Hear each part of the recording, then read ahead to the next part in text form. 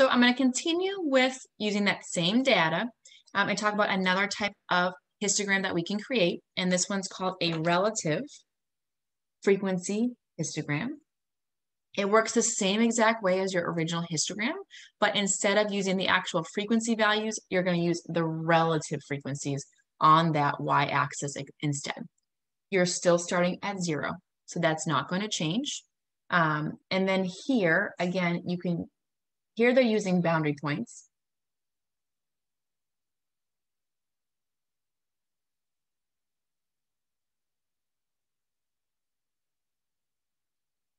But you can also use class midpoints. Okay, so this example, they're just choosing to use the boundary points here, boundary points. But if you wanted to use those class midpoints, you could instead. So it works the same way. The only thing that's changing is that y-axis is going to be your relative frequencies. So notice, see if I can just kind of pull them on the same screen. You can see they're the same heights. Now, this graph is a little wider, so it may look slightly different because we're just making those bars a little bit wider. Here, the graph is just kind of smaller, so the bars are a little bit narrower. So it looks a little bit different. But if you look, it's the same general shape. So you still have that same general shape. And what you're using instead are your relative frequencies. So if I go back to my original data of my relative frequencies, that's what you're seeing here. So this first height is that 0.1. And then this is that 0.07. Here we have 0.17. Here, 0.2, 0.23, 0.13, and 0.1. Okay, so same idea, but that y-axis is based on those proportions, those relative frequencies instead of the actual counts, the actual frequencies. But it works the same way. Everything else kind of still falls in line. Bar should still be touching. You can use either boundary points or midpoints if you want. We should still start as 0. Again, if you are truncating, you can still put that little symbol in to show that you're, kind of cutting off on that horizontal axis, the first 154 values. But otherwise, it's the same, right? Bars are touching, right proportions, so the proportions are still correct. See that 0.1 and 0.2, that's easy to compare. You look across, right? 0.2 is twice the size of 0.1, so you're still getting those nice proportions. We can also use our cumulative frequency. So we did that as well.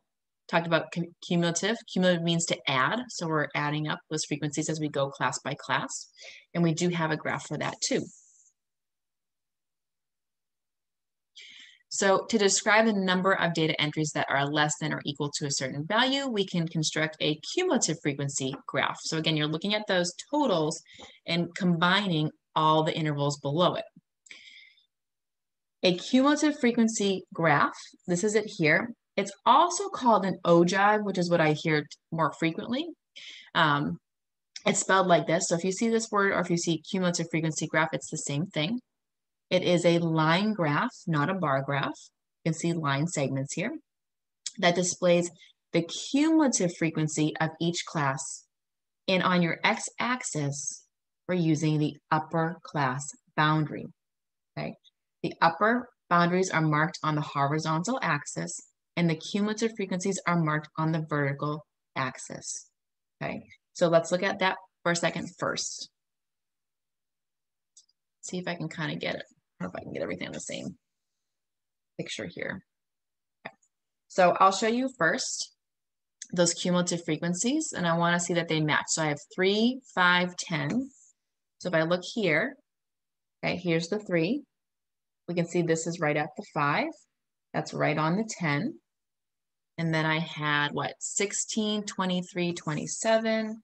So here's the height of 16, 23, 27, and then the final height was 30. So those do match our cumulative values that we already found. And then on the x-axis, you should be using your upper class boundary points. Okay, so notice my first one is 190.5, and that's right here, 190.5. And then 226.5, 226.5, okay, and so on. So these values here are your upper class boundary points. Okay, so we're specifically using those, which makes sense because you should have those totals by the end of that class, right? Not like in the middle, because we're adding everything up. So we use those upper class boundary points. Now, one other thing to note is the graph should start on the left. So we don't work backwards. We do like, it should grow to the right, be an increasing graph.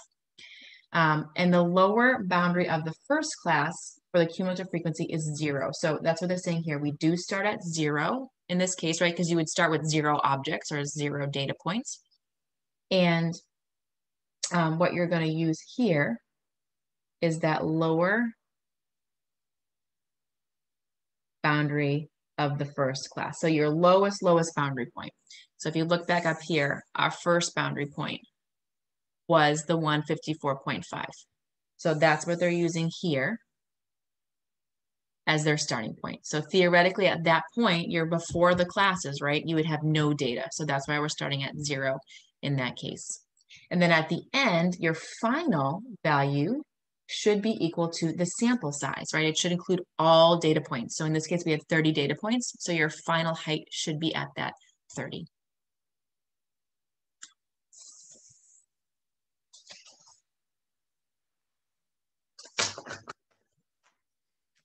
Now, there's lots of different technology steps. If you read through your book, it actually will go through different technologies. So we have the calculator, we have Excel, which tend to be my focus. But you also have a program called StatCrunch that's accessible with your MyMathLab and through your book. So they do show some stuff in that too. What I want to do in this, and there's other graphs you can create as well with technology. What I want to focus on in the next video is I'm going to show you how to make a histogram on your calculator and how to make, in the next 2 videos, how to make a histogram in Excel. So again, there's other graphs you can make. We already saw that you can do an ogive, right? Instead, you can do a frequency polygon. So those are possible too. I just want to focus on the histograms here and show you how we can make those in technology.